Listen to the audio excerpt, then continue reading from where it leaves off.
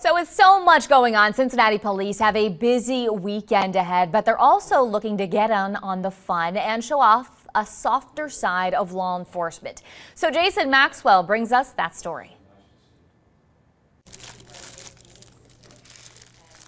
I found this idea on TikTok of friendship bracelets, and I saw where at one of our concerts, the officers had friendship bracelets and were sharing with all the Swifties, all the Taylor Swift fans. And I sent it to my grandma and I was like, hey, this is a great idea for the officers to get along with the fans and the crowd at the concert.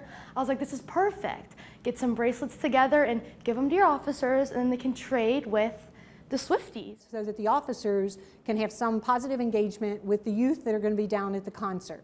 So we just passed out, I don't know, maybe almost 1,000 friendship bracelets to the officers in the room, and they're taking them with them right now while they hit the road. And then they can a bonding experience, like the fans with the officers, with whoever, and just kind of get involved with the community and everyone at the concert. It really does make me proud. It's a fun thing. The fact that they were like, yeah, give them to us, we'll take them.